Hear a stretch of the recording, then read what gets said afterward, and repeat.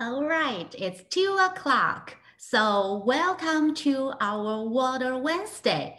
And this time, Water Wednesday, it's a little bit different. So if you watched the previous Water Wednesday, we just live stream a talk on Facebook directly. And this Wednesday, we change our structure a little bit. We add a registration on Zoom. So for those participants who register, now you are on our Zooms.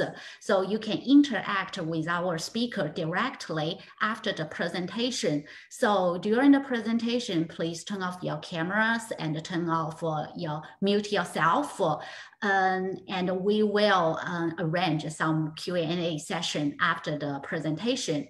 If this is the first time you watch Water Wednesday, you may wonder what is Water Wednesday. So Water Wednesday is a Facebook live series provided by the water experts in University of Florida IFS Extension.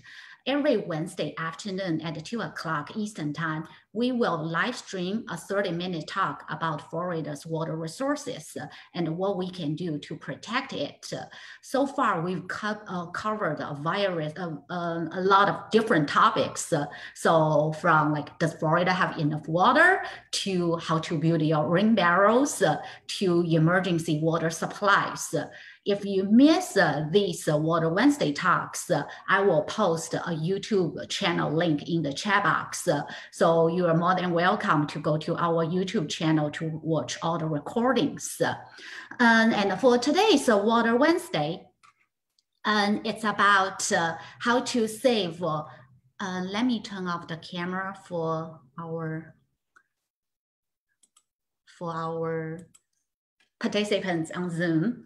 So for today's Water Wednesday talk, it's about Florida-friendly landscaping. So we cover a lot of talks about Florida's water and how we can save water. And in last few talks, we also mentioned we use more than half of our fresh water in landscaping. So today, we have our guest speaker, Tina McIntyre, the Florida-friendly landscaping agent in Seminole County. So she will give us some quick tips how we can save water through Florida-friendly plants. So now let's welcome our guest speaker, Ms. Tia. Excellent. Thank you so much, Yilin, and thank you all for joining us either through Zoom or Facebook Live. I'm really excited to join you today to talk about some actual plants. I know we talk a lot about fertilizer and irrigation and all different types of Florida-friendly principles, but today we're actually going to talk about the plant species, which I love. And so I assume you can all see my screen. Like Yilin mentioned, I just had a quick slide about all the great things that we do at Extension, from our 4-H programming to our agricultural community support and our family and consumer sciences and all the work that we do through our Master Gardener program. So check out our websites, check out our Facebooks to learn more. So the Florida Friendly Landscaping Program, as you've probably learned if you watch some of our webinars or Facebook videos, has 9 principles, and these are in the Florida law. And so it all starts with right plant, right place. When we start with the right plant in the right place, we're going to be kind of capitalizing on the evolutionary interests of the plant. And so if it's in the right pH, the right sun, the right water location, it's just going to thrive that much better. And we're going to have less pests and disease and things like that. So you can see the other Florida-friendly principles include watering efficiently, mulching. Mulch is so great. It's its own Florida-friendly principle.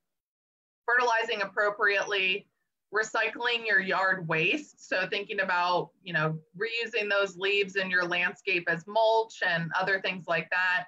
Attracting wildlife to your yard, controlling yard pests responsibly. So identifying what insect might be in your yard, reducing stormwater runoff, and protecting our waterfront and shoreline. So today I'm going to be really modeling this talk off of the Florida Friendly Landscaping Guide to Plant Selection. And this is available. I'll have Yi-Lin chat it to you guys. It's just a really great resource. Seems like it's not letting me copy this to chat right now.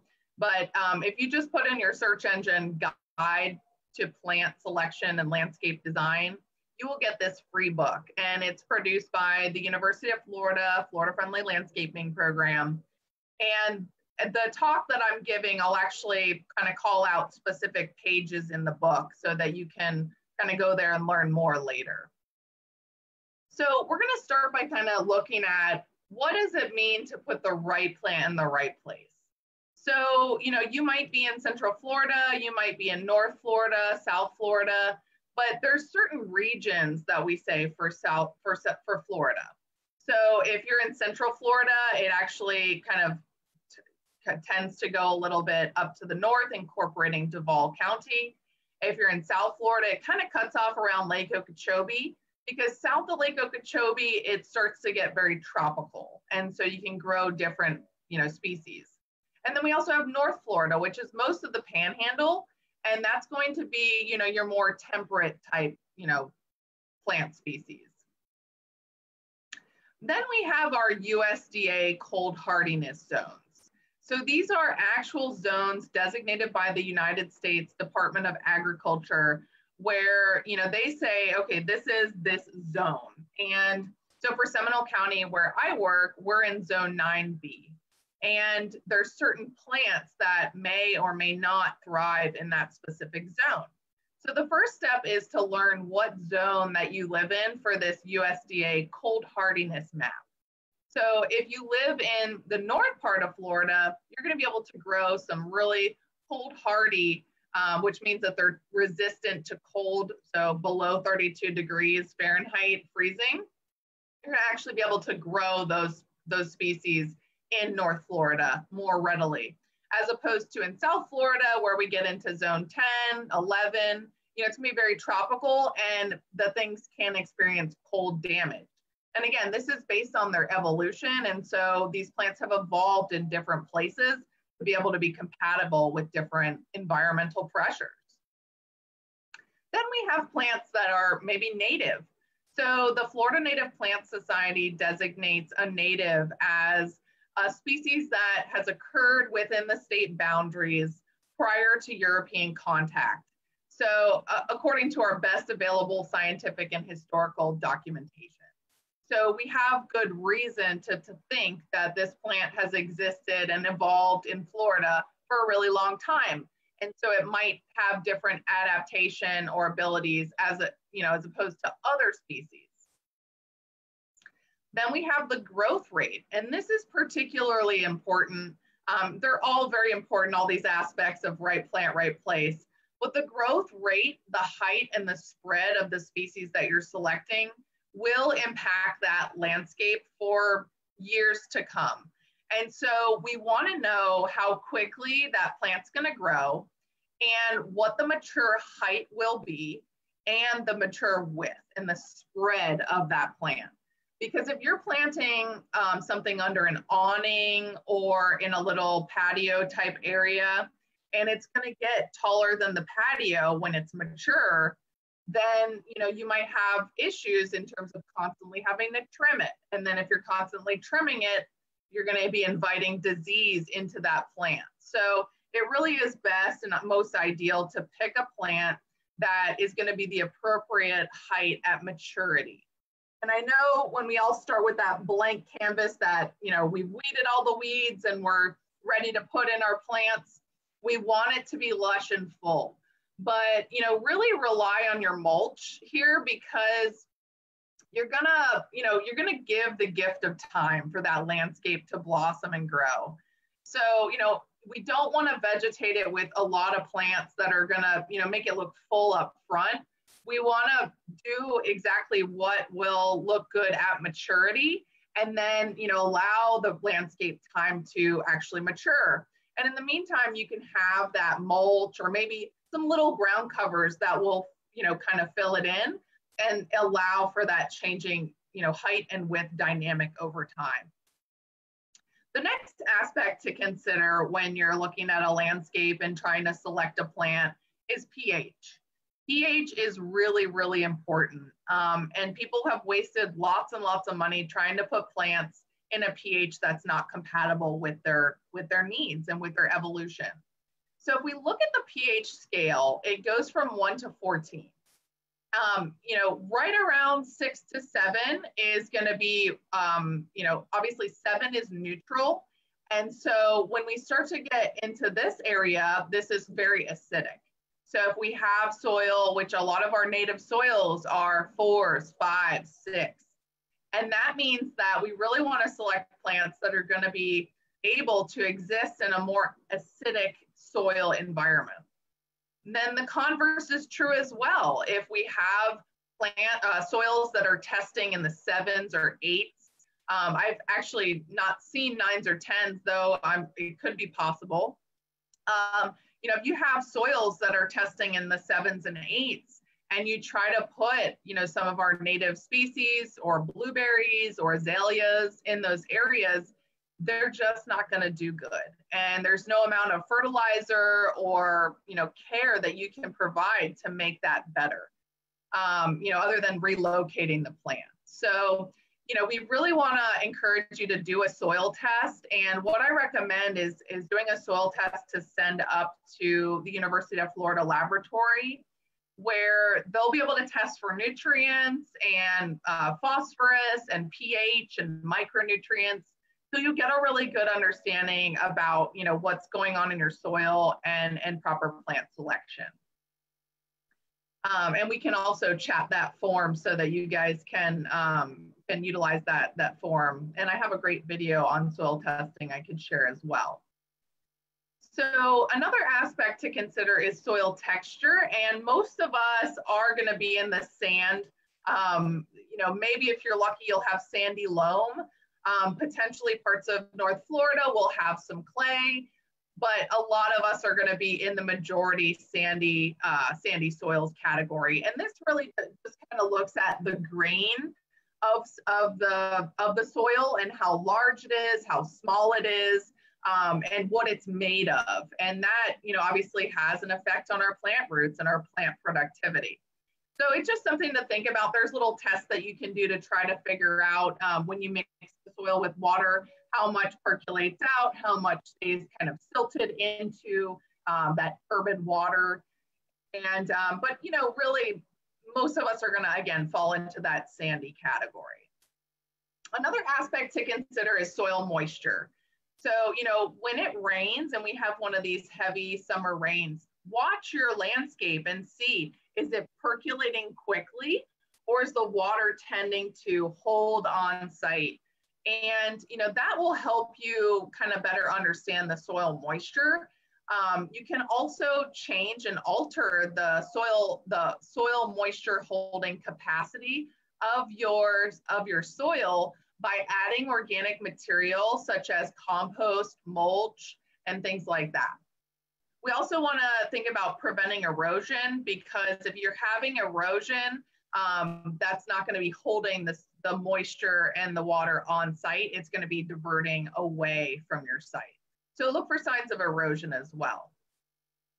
Drought tolerance. So, you can have species that are highly drought tolerant, like this aloe pictured here at the top.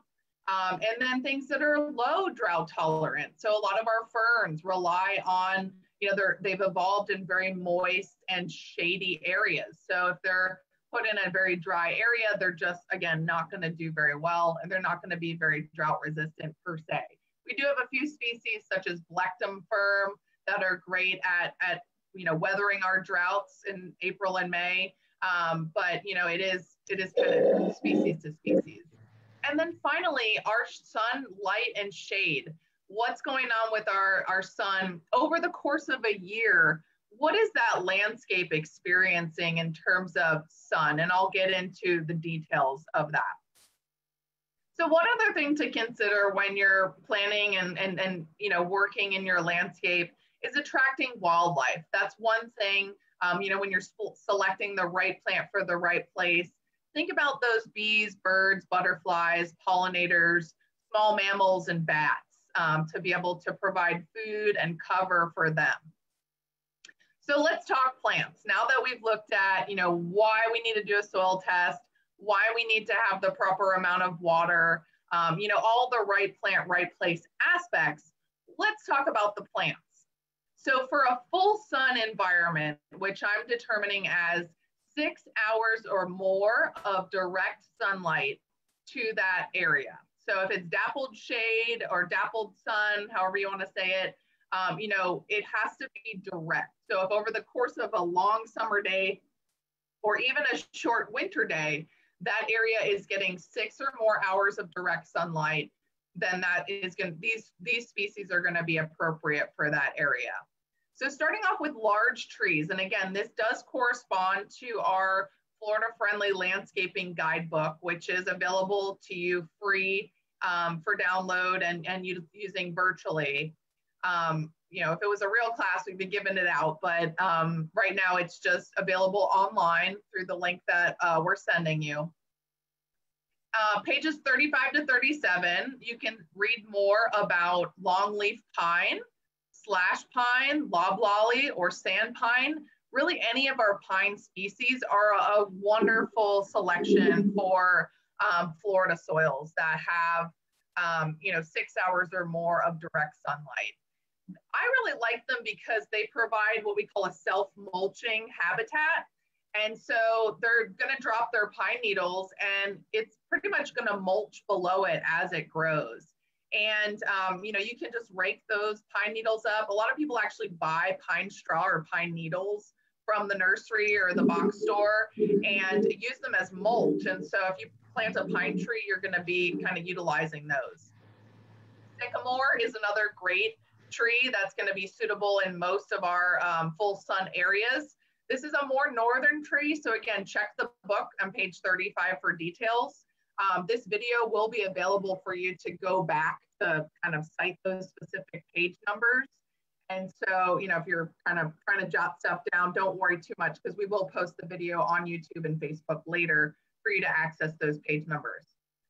One tree that I really love, and it's in my neighborhood, one of my neighbors has it, is the turkey oak. And I really love this tree because it reminds me of our beautiful sandhill ecosystems that we have here in Florida. And you can incorporate a little piece of that into your landscape. So turkey oaks are great for that full sun selection. Cypress trees, now these again will be a little bit wet, and I'll talk more about that in another presentation that I'll be advertising later about wet landscapes. But cypress trees are a great selection for that full sun environment. And although they do like it, wet and need a lot of moisture, you could still select it if you, are having maybe a lower area that's getting sufficient water. And then in Central Florida, we all love our oaks. So we do recommend the live oak over the laurel oak because the live oaks tend to be they're very much longer lived. And the laurel oaks only really live for about 50 years, and then we start to see the decline. And nobody likes to have to take down a tree that they've grown up with or, watched grow for so many years. So the live oaks are a good oak selection. Also the white oak, and more on page 36 with that one. So for full sun, some small trees that you can consider that, you might not know about. Baccharis, this is a native Florida small tree. It starts off kind of as a bushy shrub and can be pruned into a more full type tree. It's also known as salt myrtle or salt bush. And you can see here the butterflies, these monarch butterflies are just really enjoying the flowers and the nectar they're providing.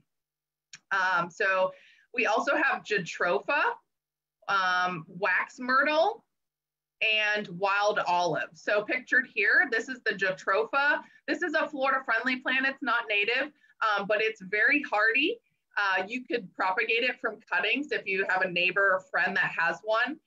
And then it also provides in these red, pinkish flowers some nice nectar for our pollinators. So it's a great selection as a small tree. We have wax myrtle, which is pictured here. It does tend to bush out, so it will need some shaping. as you grow it. And then wild olive, which has those nice broad, waxy kind of leaves. Another great native selection. Some ideas for small shrubs. So I do like edible plants as well. Rosemary is a great Florida-friendly, drought-tolerant plant that you can incorporate into your landscape as an aesthetically viable plant, but also an edible plant that when you're making your pesto or your, whatever you're cooking up in the kitchen, throw a little fresh rosemary on. That's also very nice. Found in the Florida Friendly Guidebook on page 66. We have the rose. Now, roses can be a little tricky for Florida because we do have high humidity. So with roses, you're going to want to, specifically select either antique varieties or UF recommended varieties so that they're really compatible for Florida. You want to watch out just buying something, at a big box store or, just be sure about your rose varieties that you're selecting. And trying to do a rose from a cutting of something that you've bought at the store is also very challenging because, again, we are very humid here. We're very, even if you're in North Florida, you're still going to have those humid summers and very wet. So a lot of fungicide is going to be needed. So, sticking with the vining, old antique species or any varieties that's recommended by UF IPIS is going to be a great bet. Bird of paradise. So if you grew up in Florida like I did, when you see these, you think Florida, though they're not native, they are drought tolerant and they have a beautiful tropical look to them. So check in the guidebook on page 66 to see if it'll work for your region and your zone. And then Texas sage. This is a really drought tolerant, obviously the name Texas, kind of tells you that it's going to be a drought tolerant type species. It does not like that extra irrigation. So if you have a spot that's really dry, it's going to be a good selection again for that 6 hours or more of direct sunlight. And then closing out the full sun with ground covers. So I've actually planted this twin flower in my own landscape in my home, and I love it. It's really wonderful. It creeps out through the landscape. Not too aggressively, it's not a fast grower, I wouldn't say, but it definitely grows over time. It's enjoying the summer rains and it flowers with these really cute little purple flowers, also found in the guidebook on 71. We have perennial peanut. A lot of you might be familiar with this Florida friendly. It is a great alternative to turf, or if you're looking to vegetate some full sun areas with maybe erosion. This is a legume, and so it does provide that nice nitrogen fixation that can benefit other plants that might be, surrounding or planted in the nearby landscape. We also have railroad vine, page 71. Railroad vine is great if you love the Florida beach and you want to kind of bring that feel to your house. This is found in our coastal dunes, which have, either hurricane force winds or, maybe rain and salt and maybe not a lot of water. It's kind of like our desert environment, so to speak, is that coastal system. And railroad vine is gorgeous. It's in the morning glory family.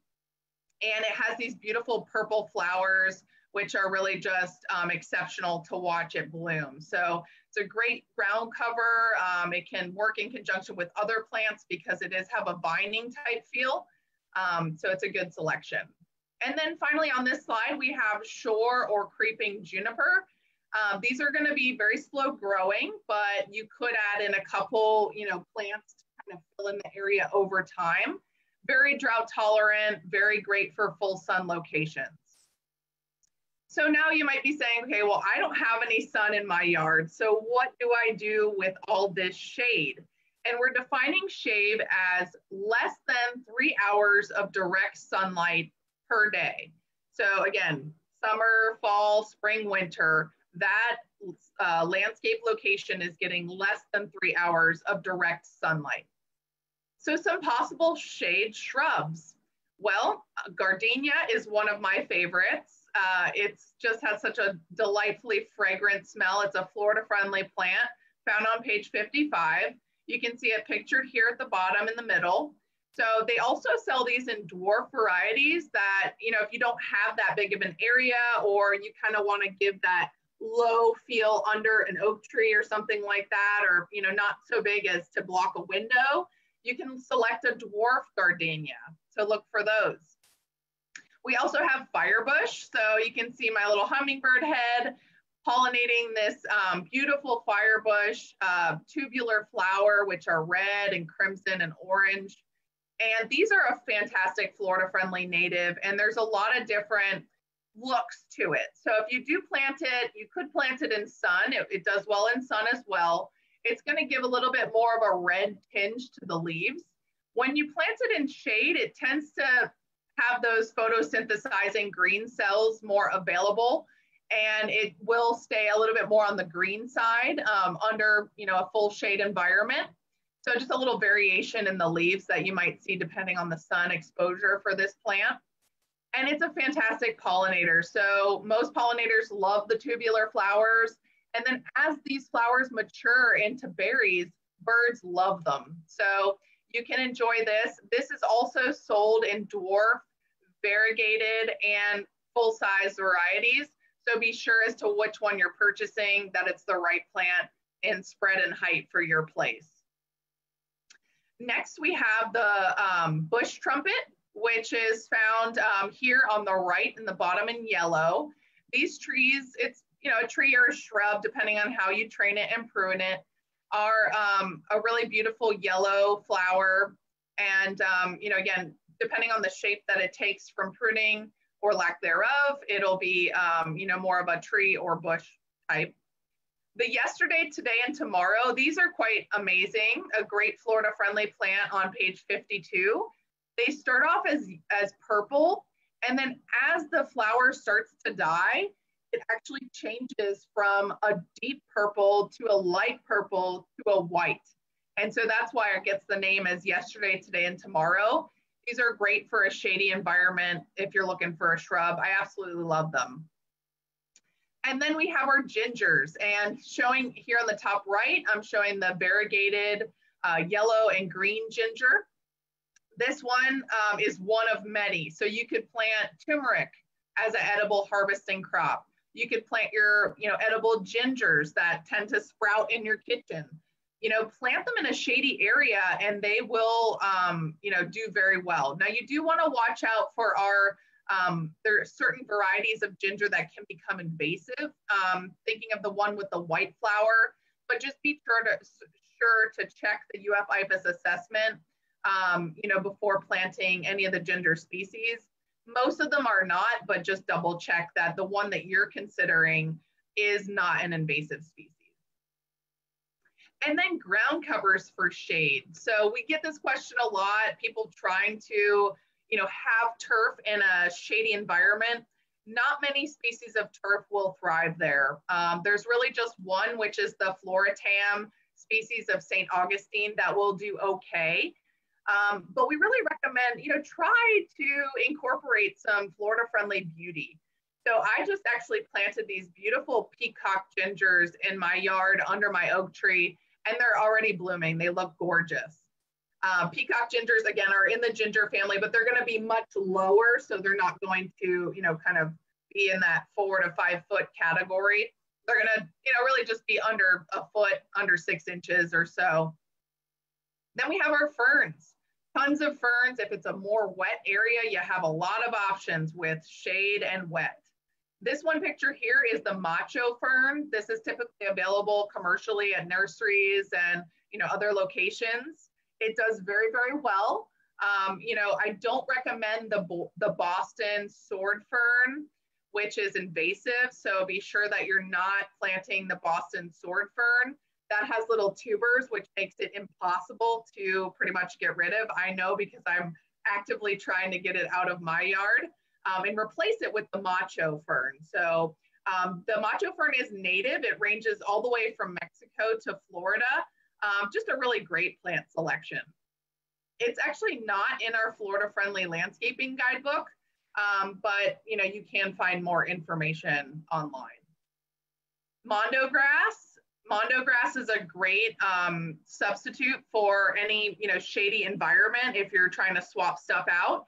You can actually see in this picture, we have the dwarf Mondo grass and the regular, which tends to be a little bit more free flowing, a little bit longer on the stem, on the leaf. And this, it will not grow vegetatively at a rapid pace. So you are going to want to, make sure that you buy enough to fill the space, because over time they're not going to root out. They're not really going to grow. They'll bush out, a little bit, but typically you're going to want to purchase multiple to fill in the area. And then we have English ivy. Now this one will bush out. It will vine out and fill the area. A lot of people think of this as, a vining plant on an old wall type of thing, but it also makes a great ground cover and can be found in the book on page 71.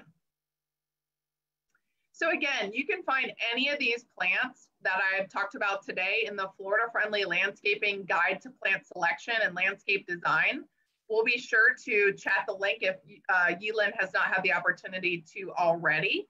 And I will also tell you about our next, it's not a Water Wednesday, but we are going to be having, with the Florida Friendly Landscaping Program, an expansion on talking about the plants that I've covered today.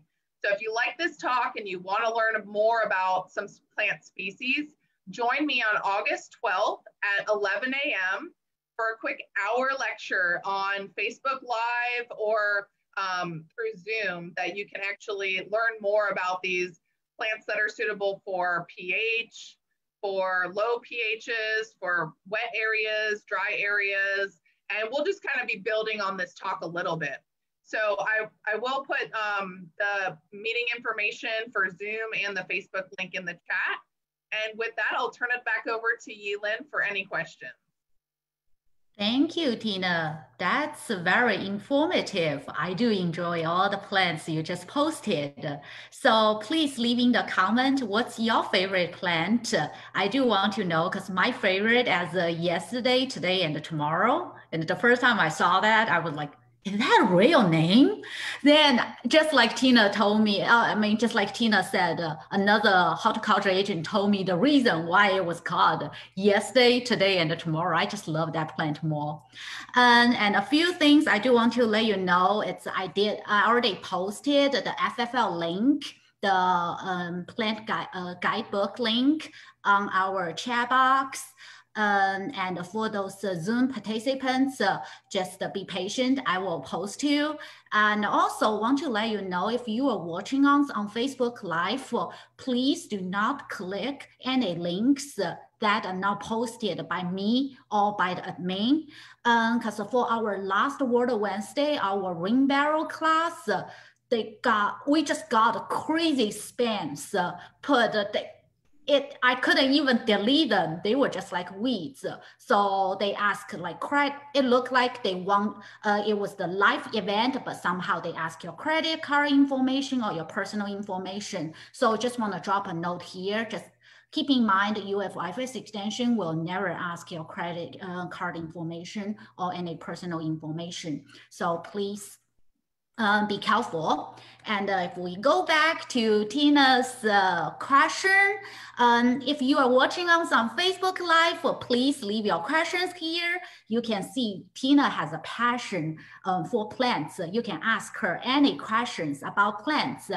And for our participants on Zoom, if you have any questions, that's the time for you. You can unmute yourself and ask Tina a question. Excellent. Thank you, Yilin. And just looking at the chat here to see if we've had any questions come in. It doesn't look like it, but I've also shared our soil testing form for those of you that are interested in getting a soil test. It is $3 per sample if you do the basic test. For the full test, it's $10. So not a lot when you're talking, redoing a landscape, spending several $100s. Quick soil test is a great place to start. Awesome. I just posted also on our Facebook. I'm looking at Facebook. I don't see any questions. I did ask that question, just what's the favorite plants on Facebook. Now it's time to forgive me because I'm an engineer. I'm not really a plant person. I will try to pronounce it. It's Zonias or Zinnias. I don't know how to say that. Oh, Zinnia. Yeah. Zinnia. Zinnias. Yep. So zinnias, is there a question or just zinnias in general? Zinnia, it's her favorite. Zinnia and the Oh Cosmos. yeah, I love zinnias too. I actually have some blooming right now, which I was impressed that they're weathering the summer heat and rain, and they're growing in a very organic type soil, high organic matter, right by my compost. So I think that's helped them weather the summer rains and hold that moisture. Zinnias are an annual as opposed to a perennial. So a lot of the plants that I talked about today are perennials, meaning they live several years. With annuals, you're going to have to save the seeds or hope that they're going to reseed like a wildflower. Every year they'll reseed. And so zinnias are an annual, but they're beautiful and they really are good to grow through the springtime. I have them growing now. I'm not sure that's totally recommended, but they're doing it in a good soil and then in the fall as well. Nice. That's such a good choice. Great. I don't see any questions on our Facebook, but I know there's a 10 seconds delay between Facebook and Zoom. So during this 10 seconds, do we have any questions on Zoom? If you have any questions, you can just put in the chat box, or you can just unmute yourself, ask our speaker, Ms. Tia. Oh, I don't know, I keep saying Ms. Tia, I'm sorry. Ask Tina your question. It's okay. Just one letter different, one county different. Oh, it's I blame it on Zoom. All right. Seems Great. like we don't have any questions, but again, if you have any questions, you can always post on our Facebook, and Tina's contact info. You can contact her, or you can just leave on on the Facebook page. If you miss our live session, you will see our recording on the YouTube channel. I already posted a link on the chat box, so you can just go to that link, watch the Water Wednesday talk you will like. And also want to let you know, we will also post next week. We will also post a Water Wednesday recap blog, which will have the summary of this live talk, and we'll also provide you a link to our YouTube channel. So you can see, even you miss our live session, so don't worry, we got you covered. And if you like our talk, please give us a thumb up, and we will also really appreciate if you can take our survey. I already posted a survey in the chat box. We'll appreciate if you can take the survey and let us know how we can improve our Water Wednesday. And while I'm talking, I just saw a question on our Facebook Live. So how long will hibiscus plants live? So hibiscus are definitely, well, actually, it depends. It depends on the species. So most of our species that are recommended in the Florida Friendly Guidebook are going to be perennial. And so they're going to live several years or even, over a decade. They're very long lived if they're, pruned properly and taken care of and fertilized, and kind of supported. Now, there are other varieties of hibiscus, such as the red drop hibiscus, which has a million names, also known as roselle, sorrel, Jamaican cranberry, Florida cranberry, Jamaican sorrel, Jamaican hibiscus. If any of those, it's the edible variety of hibiscus. And actually, Tia in Orange County has some videos on it. And that is an annual. So typically it's grown this time of year, during the summer heat. And then the calyx what's utilized as a food. It can be made into a jam, or any type of way that you might use a berry. People make tea out of it. That's the most common way that you might be familiar with it. And then there's another type of that edible cranberry hibiscus as well. I think it's called Panamanian hibiscus. And that's going to have a very red stem, red flower, red leaves. The entire plant is like a red, crimson red. And that's also an annual. So, not all hibiscus are going to be perennials, but most of our horticultural hibiscus that are grown for their beautiful tropical flowers are going to be, perennial. Great. Thank you, Tina. And if you have more questions, feel free to leave it there. I just shared the Let's Talk plants, the information on our Facebook. It will also direct you to the Facebook page. So excellent. Thanks, Elin. Yeah, I hope you guys can join us so we can talk more about these plants or other plants. It's one of my favorite things to do. So we can tell you do love plants. So we can also feel your passion through the screen. That's awesome. So I don't see any questions here. So I will thank for all your time watching this Water Wednesday talk about Florida-friendly plants. Again, please give us a thumb up if you like it and follow us. Stay tuned for next Water Wednesday. So bye now and enjoy the rest of your Wednesday. Bye.